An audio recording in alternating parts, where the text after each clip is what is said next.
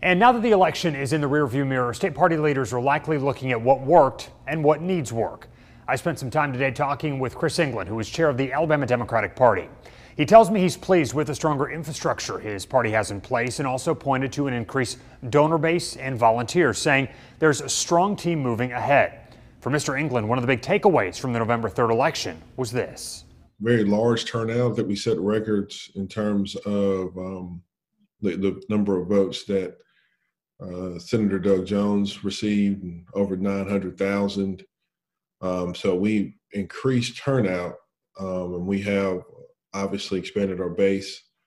We've broadened our message, and we are speaking to more people.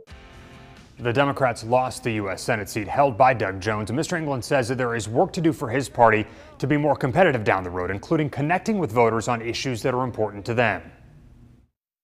Whether they be wages, equal justice under the law, health care, or providing access to adequate health care, and those sorts of things. So registering new voters, but also creating a relationship with them that they know that the Democratic Party in Alabama stands for their values and what's most important to them.